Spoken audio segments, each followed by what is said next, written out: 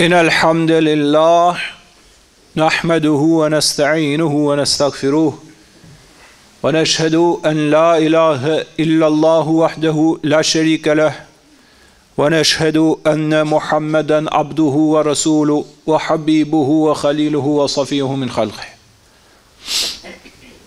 I bëjmë lavde të mëdhaja, të pafundme, nga thellësia e zemrës dhe shpirtit krijuesit ton dashur, Allahut fuqiplot. Me një dëshirë të madhe e falenderojmë, e madhërojmë dhe e lartësojmë shëndusin dhe krijuesin ton të dashur. Vëllezër, motra të nderuara, çdo njeri ka ditët e numëruara në këtë botë. Prandaj lumë për atë i cili njeh Zot. Pastaj e beson atë, pastaj përqendrohet në të dhe e kupton që i madhi Zot e ka urdhëruar për mirë, vepron mirësinë që i takon tokë dhe ikën faqe bardh ke ato që janë më shumë atje se sa janë këtu që janë shpirtrat atyre që kanë vdekur. Ne njerëzit u flasim për disa kohë dhe lejmë gjurmët tona, pa atje ku do të shkojmë, jeta është më e gjatë se ajo që lam. Ngjarjet e fundit që ndodhin na rikujtojnë edhe një herë, apo na bëjnë më të vetëdijshëm, jo se gjithsecili prej nesh dëgjon ndoshta çdo ditë drama të tilla. Si rasti i pabesueshëm i një vajze që abuzohet nga vaj 13 vjeç nga shumë djemtëri, që afërsisht në të njëjtën moshë apo pak më të rritur. Apo i rast shumë i dhëmshëm, shumë edhe i pakonceptueshëm në të njëjtën kohë që individ institucioneve shtetërore në Kosovë edhe ato gjithashtu abuzojnë me një vajzë 15-16 vjeçare. Gjithsecili në këtë histori që ndodh me popullin ton, edhe me motrat tona, apo do thoja edhe me vajzat tona, gjithsecili e shikon këndvështrimin e vet. Dhe gjithsecili mundohet t'japi ilaçin e vet edhe modelin e vet. Kjo është e drejtë që i takon çdo kujt sipas këndvështrimit dhe mbi të gjitha sipas asaj që ai beson. Ajo që ka mahall është që është kthyer në një fenomen, se është një moshë e pak konceptueshme, moshë 13 vjeç, 14 vjeç, 15 vjeç, 16 vjeç. Është gjë që s'konceptohet se si në një moshë të vogël vajzat e shqiptarëve të bien në dorë të dehurve në pasion. Se ka që është gjithë historia. Po ta shikosh për atë që do të njohë Islamin. Islami është një imunitet, një blokad për mos u bërë i tillë. Vlla dhe motër, të begatoft i madhi Zot, nëse e ke lexuar Kur'anin famlart. Fa amma man tagha wa athara al-hayat ad-dunya fa innal jahima hiya al-ma'wa. Thot kush e teproi në tokë me padrejtësi dhe me mendje madhësi dhe i dha prioritet pasioneve, të keqes kësaj bote, shkon në xhenem. Wa amma man khafa maqama rabbih wa naha an-nafsa 'anil hawa. Po kush ju friksu dhe pati frikë respekt për Zotin e tij dhe ndaloi veten nga pasionet dehese, që të çojnë këto veprime, që mos shikosh më moshën e një vajze që ajo është akoma asa në adoleshencë, nuk ka hyrë tamam. E ndalon, thot, ka frikë respekt për të madhin Zot dhe ndalon veten nga pasionet dehese, çoroditëse, shkatruese që shkojnë deri në themelin edhe shkatrojnë shpirtin dhe zemrën. Fa inal jannata hiya al-ma'wa. Se kështu bëhesh njëri i pastër, njëri i rregullt. Frikë respekti ndaj Zotit të vendos ekuilibrat e qenies tënde për mos deviju. Tani ka gjë më të madhe, më të bukur që ka vendosur i madhi Zot se sa ekuilibri frikës. Jo, nuk po flas vetëm raport me Zotin, po për çdo gjë, njeriu mos kishte frikë, do kishte sakrifikuar veten në gjëra nga më të ndryshmet. Frika vën ekuilibrat. Mbi të gjitha frikë respekti ndaj të madhit Zot me konceptin që ti jeton pronën e tij. Dhe çdo të mirë e ke prej tij, po mbi të gjitha është çdo gjë aty ti s'mund ta shkatrosh, se nuk është e jotja. Ai ta ka dhënë ta menaxhosh, menaxhoje mirë. Kjo është dhe njerëzore, një pronar i madh, len administratorin, len drejtorin e përgjithshëm, len punëtorët, thot menaxhojeni, jo shkatrojeni se është e imja. Mungesa e besimit kësaj, që ti thu që unë jam rastësisht dhe çdo gjë e kam unë dhe bëj me të çfarë doj, i sjell këto problematika që ne shohim sot. Pra, këndvështrimi jon është që besimi i madh i Zot të ndriçon që motrat, nënat, bashkëshortet dhe vajzat shqiptare ti shikosh në këtë prizën. Vlla dhe motër të begatoft i madh i Zot, burrat duhet mahen si çdo gjë. Se edhe burri më i famshëm në botë, kushdo qoftë ai, lindi nga barku i një nëne. Edhe më i famshëm kushdo qoftë në këtë botë, për ne po themi Muhamedi alayhis salam, lindi nga barku i Emines. Po dhe çdo kush tjetër i famshëm kushdo qoftë, ai do të dalë në fund nga qenia e një nëne, e një femre, e një gruaje. Prandaj i madhi Zot na mësoi neve një koncept për të parandaluar këto gjëra që vinë fakt në qoftë se ti s'ke frena fare. Qoftë se jeta jote është nuk ka frena, do vi. Për mua më duket fare e çuditshme se është e pritur, është një ekuacion që ajo vjen. Se ti mëngjes femra, ndargët femra, shikimet vetëm femra, filmat vetëm me femra, e normal pastaj që në mënyrë graduale krijohet pastaj pasioni i zjarr dhe ti nuk pyet më a është 10 vjeç, a është 12 vjeç, a është 15 vjeç, a është 16 vjeç, a je vetëm 1 apo je 5 apo je 10. Kjo pastaj është do vi ajo, se është ekuacion. Nga 2 plus 2 ato do bëjnë 4, nuk bëjnë kur 10. Por në qoftë se njëri është i ndriçuar me besimin, por edhe i formuar me atë besim, se ti mund besosh Zot, ti mund ta kesh emrin dhe Muhammed, por ti nuk je për kur gjë. Ti si je formuar fare me parimet e të madhit Zot i qofshin fal.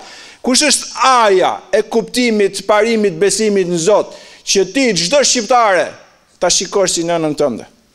Çdo vemër shqiptare që ka moshën, ti ta shikosh si bashortën, si bashortën e dikujt, po si motrën tatë. Çdo vemër ta shikosh si, nuk ka mundësi që ato që kanë bërë këto veprime ta shikojnë si vajzën e vet. Edhe ta bëjnë atë veprim. Nuk shkon, nuk mundesh dot, nuk e ke menduar asnjëherë, nuk e formuar asnjëherë si njeri, shkosh të bësh atë veprim. Ora s'ke thënë një herë që është shqiptarja jon. Pyetet çdo baba, shumë e çuditshme. Çdo baba që ka vajzë. Çdo baba që ka vajzë. Pyetet që ç'më thu për vajzën. Do të dëgjosh poezi nga i baba. Do të dëgjosh poezi nga ajo nën, për nga ëmbëlsia që ka vajza, për nga ledhatimet që ka vajza, për nga përqafimet që t'jep vajza, për nga ëmbëlsia që ka vajza, në dallim nga djemt. Dhe dëgjon ti poezi nga babaj dhe nëna dhe thot një dhuratë të madhe ai që beson më ka dhënë i madh i Zot. Ti që bën këto veprime, ti s'ke bën një bisedë me një babë, me një nënë kur tregoj se shëngjesi ka ai për vajzën e vet, ti kurse bën atë veprim. S'ka më koncept, do të jesh i paformuar në gjitha aspektet. Në njërën anë je totalisht i paformuar, në anën tjetër ti je deh nga pasionet dhe veset merruse që e shkatrojnë, që e gryn njeriu dhe e turpnojnë çdo çast. Shko pyeti tani. Tani që çështja është bërë flagrante, shko pyeti, janë pendu totalisht. Dhe boj pyetje, pse e veprove? Isha i dehur në pasionin tim. E kisha humbur logjikën e jetës. Punonte mendja vetëm për një gjë. S'punonte mos a je në punë, apo nuk je në punë, a je në administrat, apo je mësues, apo je polic, apo çfarë je. Jo, ishin harru gjitha këto dhe ishte vënë një fokus tjetër. Kjo është ekstremizmi i vërtet, që të fokusohesh në këtë botë në një gjë edhe të harrosh gjithë gjërat e tjera. Kjo është rreziku i shoqërisë tonë, ta bëjë njeriu ekstremist të veseve dhe të pasioneve të këqija. Sepse dhe ne si musliman, nëse vjen në xhami, nëse lexon Kur'an, kjo mos kujto se e bën ai musliman kush e di se çfarë. Se nëse nuk je dhe musliman dhe muslimane në punë apo në shkollë, dhe nëse si je musliman dhe muslimane dhe në rrugë dhe je vetëm në xhami ose kur lexon Kur'an, edhe ne se kemi kryer misionin ton. Ittaqillaha haythu ma kunt, ka thënë profeti alayhis salam, bëu musliman dhe i me Zotin kudo që t'jesh, jo vetëm xhami ose kur lexon Kur'an. Dhe kur t'jesh me Zotin në xhami, e t'jesh me Zotin kur lexon Kur'an, dhe t'jesh me Zotin kur je në shtëpi, dhe t'jesh me të madhi Zot kur je në punë, dhe t'jesh me të madhi Zot dhe kur je mësues në shkollë, dhe t'jesh me të madhin Zot dhe ku je profesor në fakultet, nuk i bën këto veprime, se besimi ke i madhi Zot dhe veprat e mira që kërkon ai, largimi nga pasionet dhe ta shikosh çdo femër shqiptare si motrën tënde, nuk i vepron këto gjëra. Kjo është shpjegu qartë në librat e shenjtë, kjo është shpjegu qartë në historinë e madhe të profetëve të madhit Zot, hyrja në xhami dhe ishte djalë i ri.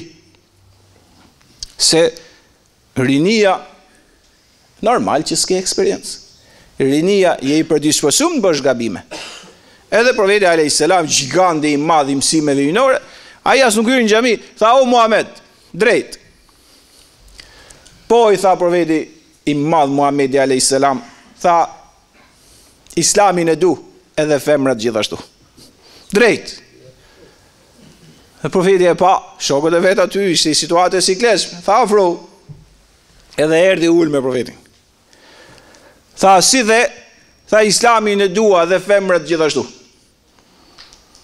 E pa profeti i ri, nuk është isoj kur, mos haro kur flet me i të ri, nuk jetu folë si me 1-60 vjeç.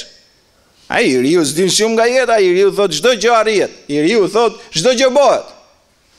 Eksperiencat e jetës e mësojnë pastaj edhe kanalizohet njeriu në jetë. I dha profeti Muhammed alayhis salam, tha dëgjoj. Atë që don të veprosh ti, pra imoralitetin me femrat, a dëshiron dhe tjera ta bëjnë me nënën tënde? Tha jo. Kur? Po tha, shikoj gjuhën e arsyes. Tha, po edhe tjerët nuk dëshirojnë ti afruhesh nënëve tyre. Tha, imoraliteti që do të bësh, a e lejon që edhe tjerat të afrohen ke motra jote? Tha, kur? Po tha, nese ke bashortja jote, pastaj ke vajza jote. Tha, kur? Ja dhe po t'i pyesësh prindrit, njerëzit e afërt, të atyre vajzave që janë abuzuar me to, normal që kur se pëlqejnë atë gjë. Tashme që ne po flasim, ti jeni sigurt që po qajnë. Tashme që po flasin, i vjen turp dalin nga shtëpia. I tha profeti Muhammed alayhis salam, atëherë tha, siç nuk dëshiron ti që tjerët të bëjnë moralitet me familjen tënde, pa edhe ti tha s'do t'i lëndosh tjerët në moralin e familjes tyre. Dhe i mbeti, se di si është problemi, duhen njerëz të fuqishëm, njerëz potent, njerëz të dishëm, njerëz të formuar, njerëz të ndriçuar që t'ia thojnë këtë shoqërisë se këtu që të vish deri në këtë pozitë bëhen muhabete të tjera. Ti je i sigurt që shokët nga afër e kanë ditë, kanë thënë bravo. Kanë lajmëruar këtu në kavaj shoku shokun. Dhe atje në Kosovë, nëse e ka ditë dikush nga kolegët, i ka thënë sa i zgjuar tregove me këtë vajzën 16 vjeç. Se shtyrin bisedat e kota, sepse mungojnë njerëzit që do ta ndriçojnë këtë shoqëri që për shkak të vërtetës, duam apo s'duam, ne ta themi keq na vjet ta themi, i pjesë e saj jeton në kaos.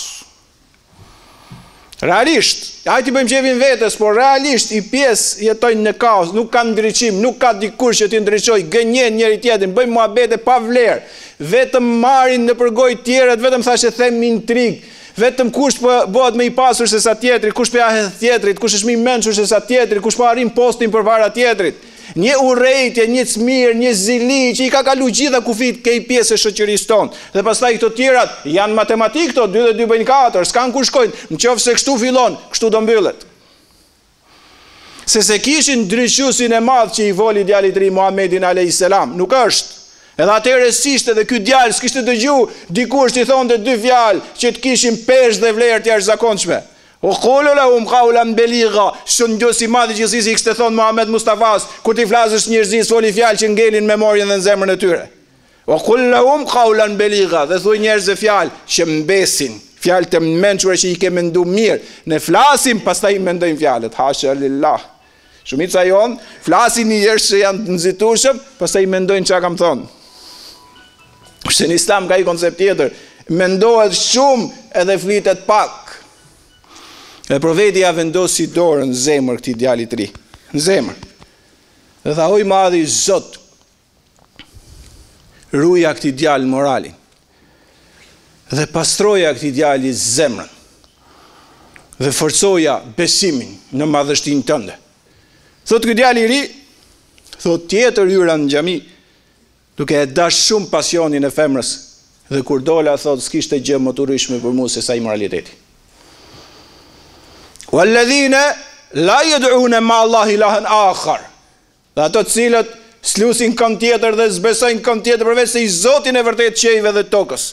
Wala yaqtuluna an-nafsa allati harrama Allah. Tha kur ato që kanë besuar Zot nuk e vrasin njeriu. Wala yaznun, dhe kur s'bëjnë immoralitet. Wa me yaf'al zalika yalqa athama. Tha kush i vepron këto treja ose njërin prej tyre, do t'i takoj mëkati i veprës që ka bërë. Ditën e gjykimit do t'i shtohet 2 fish dënimi. Edhe do të hidhen në zjarrin e xhenemit. Që do thot, dikush e ka bërë një veprim tillë si këto që dolën, por i është shmangur. Dhe sot rinë ndoshta në një cep dhe thot se i mençurun që nuk më shfaqe ajo që kam bërë, e ketë humbur. Ajo është rrugë që e ke që në start humbjen.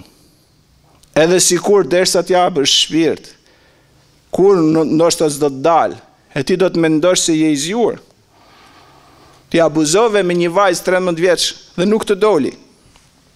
Ajo ka shkuke i madhi sot.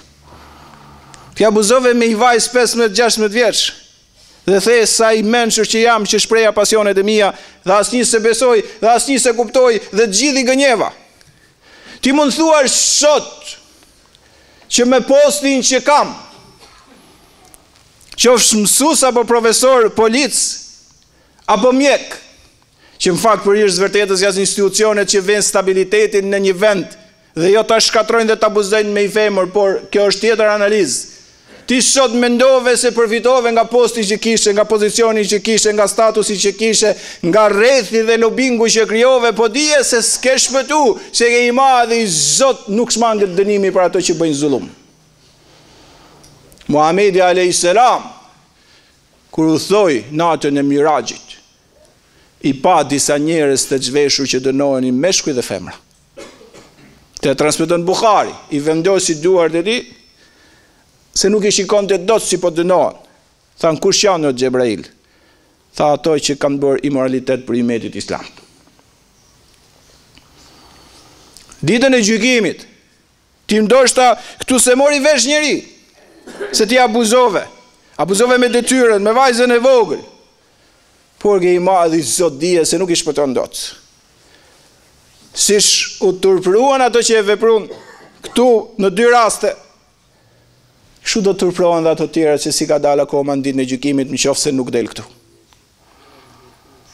Prandaj, ajo që na mësoi neve i madhi Zot, ky është këndvështrimi jon. Dikush tjetër mund të ketë këndvështrim tjetër. Ke parti vlla dhe motër të begatoft i madhi Zot, të shajmë ne një model tjetër si këndvështrim tjetër. Jo. Ne japim tonën. Kush don e përqafon. Kush don merr një model tjetër. Ilaçet për një situatë sociale të caktuara vijnë nga më ndryshmet.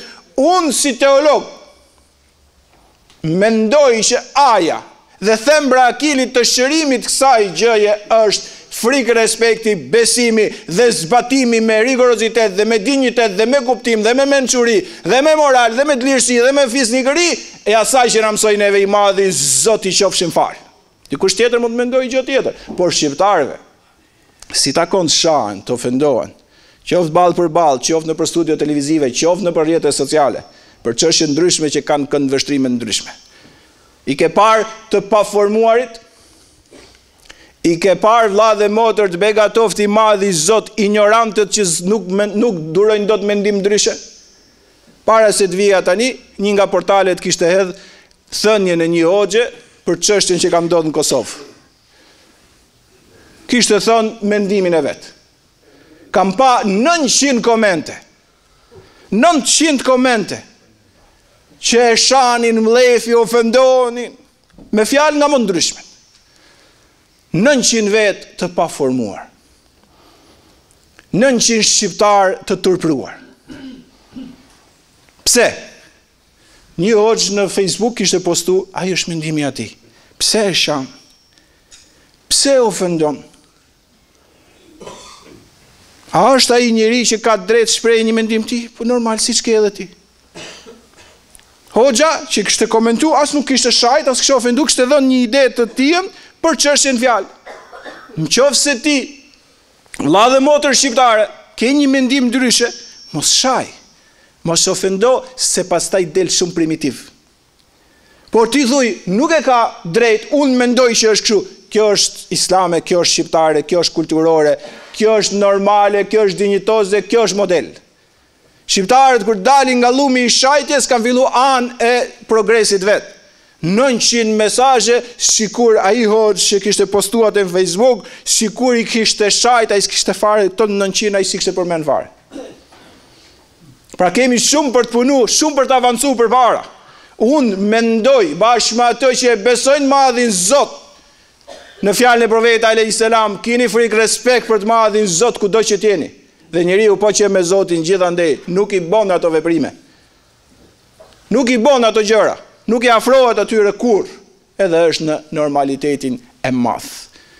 Apo Kur'anin, shfletoje Kur'anin vëlla dhe motër, do gjesh shembuj brillant, shembuj të shkëlqyeshëm, se si profet të mëdhej përballun dhe u largun nga imoraliteti.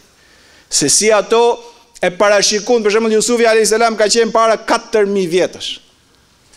Ato që kanë rënë në burg për veprimin me vajzën 16 vjeç, duhet ta hapin ta lexojnë surën Jusuf. Ai di për ajet. Ka thënë innahu la yuflihu dhalimun, tha imoralët kur nuk shpëtojnë. Dhunusit kur nuk shpëtojnë, zullumqarët kur nuk shpëtojnë. Njerëzit e këqij se mendojnë femrën shqiptare si motër nuk kanë për të shpëtuar.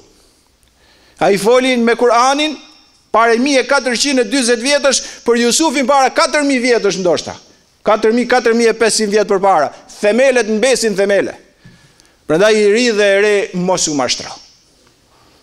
Themi gjë e fundit është kjo për këtë xhuma, e kam për trin dhe për trejat.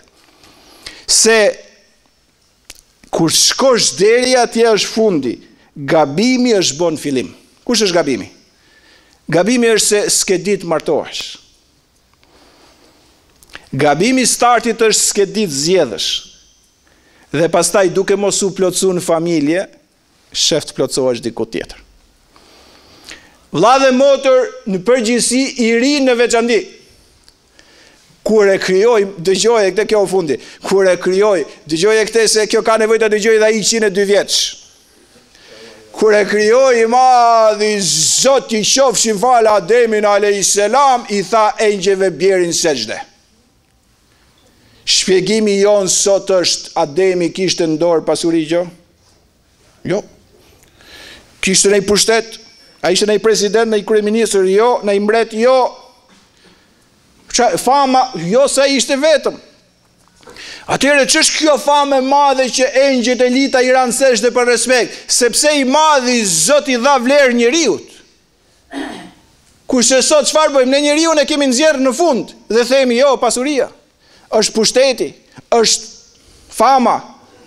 Janë gjërat e kësaj bote, njeriu nëse si ka këto, s'ka si vlerë është kot. Kjo është mos të kuptosh anë e këtij islami madhështor. Kur i tha Xhebrail Emini dhe elitës engjëve bjerin sejdë Ademit, tha bjerin sejdë për respekt krijesës madhe që quhet njeri. 33 ju begatofti madhi Zot, mos hapni syt i erë me pas sa parë ka ai që do martohesh, apo ajo që do martohesh. Sa fam ka? Sa e gjatë apo e shkurtër është? Gjëja parë që shikohet, a është njeri? A është njeri i mirë, a është njeri i moralshëm, a është njeri fisnik, a është njeri goj ëmbël, a është njeri i pastër, a është njeri i rregullt, a është njeri që do të ndërtojë familje. Kur ti shikosh këto janë baza, tjerat pastaj sipas mundësisë që vinë. Nëse do gabosh këtu, qofsh djalë apo vajzë, do gabosh pastaj edhe në fund deri këtu. Në një formë ose në një formë tjetër. Dhe mbi të gjitha, edhe kur e ke plotsu këtë, ka nevojë për frikë, respekt ndaj të madhit Zoti qofshim atij fal. Hyrja e ideali dhe e gjetja e vajzën vetëm. Ai kishte nevojë se po riste 3 jetim. Se kur të kap pasioni, s'don t'ja dish më për jetimet dhe shpërblimin e tyre, don nënën e jetimve, edhe u fut për të bëj moralitet. Edhe ja udhi në tavolinën kështu një sasi të madhe lekësh. E i tha gjitha i ke për fëmijët, mos kesh mohalle, po ti tha duhet ta afrohesh tek unë. Edhe e mbeti. Ky kujtoi se ajo pranoi. Shkoi mbylli derën, mbylli dritaret, i mbylli perdet, edhe u avru. I tha ajo, a i mbyllë derën? Tha po. A i mbyllë dritaret? Tha po. A i mbyllë edhe perdet për të bërë rësirë? Tha po, nuk na shikon njëri. Tha a i mbyllë portën edhe dritaren e shikimit sundusit madhgjësisë. A i mbyllë portat, a i mbyllë dyert, dhe a i mbyllë dritaret e shikimit fuqishmit, madhërishmit, sundusit dhe krijuesit ton të dashur. Pra s'po na shikon komshiu, s'po na shikon filani, s'po na shikon fisteku, është blloku çdo gjë, i madhi Zot, ai që beson, apo na shikon? Tha ai, atë nuk e mbyll dot. Tha atëherë në çfler kanë shikimet e tjerëve, qofse i madhi Zot po na shikon në një vepër kaq të keqe. U të roq e i tha paret për jetimin, e unë tha me moral hiki.